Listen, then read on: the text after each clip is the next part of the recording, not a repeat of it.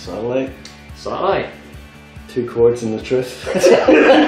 That's all you need. Yeah. Opener for however many gigs. A lot.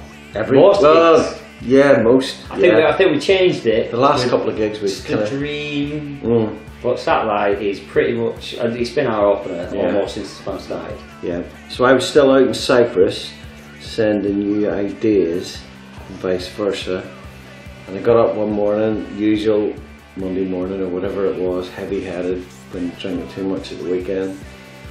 And I had a Gibson Les Paul Junior custom shop, single cut, red, beside my seat, picked it up, played an E major chord and slid my hand all the way up past the 12th fret to the second position or second octave position, whatever you call it.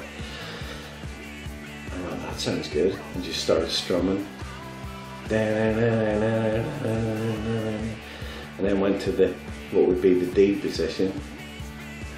I just kept fucking playing it, and the words "knees bent, arms wide open, knees bent, heart torn open" came out. I thought, fuck, this sounds good.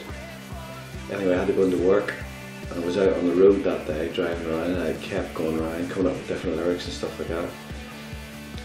And the first drummer, I fucking thrilled him out of his bed. It was on a Sunday morning. I says, right, we need to demo this for Ian. And we just went for hours and hours just demoing this song. And I sent it to you. What did you say it sounded like? The Who. The Who, yeah. The Who. It sounded like a Who song that had never been written by the Who. All day. I even played it to my mum. And I went, who's this sound like? And my mum was like, oh, it's a bit Who-esque. I was like, yeah, it is. It is. The version we've ended up with, don't think sounds quite as Who-esque as the first version. Yeah, changed, didn't it? But yeah, I've still got that somewhere.